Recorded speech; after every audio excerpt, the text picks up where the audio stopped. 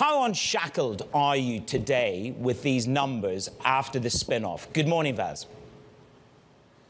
Good morning, Manus. Good morning, Danny. Great to see you both. You know, it's been a 6-year journey to transform Novartis into a pure-play innovative medicines company. We've done about $100 billion of transactions over this time. We created 3 global leading businesses, supported the creation of a consumer health business, the Alcon eye device business, spun off Sandoz into a leading generics company. And now what I see everyone is seeing coming through in the third quarter is Novartis as a pure-play innovative medicines, I think, powerhouse. And you see we were able to deliver double-digit sales growth, over 20% core profit growth, which really shows, I think, the business now really showing what it can deliver as a pure-play innovative medicines company.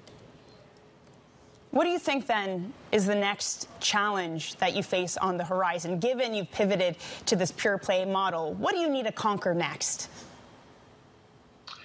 You know, for us, it's going to be delivering in our 4 core therapeutic areas. A big mantra now inside the company is focus, focus, focus. And we need to keep delivering strong pipeline assets and launches in oncology, cardiovascular and renal diseases, immunology, and neuroscience. And when you look at the portfolio of medicines that we think we have 9 major medicines that have multi-billion-dollar potential that can deliver that growth over the coming years. We've guided to 4% plus growth and 40% core operating income margins out into 2027.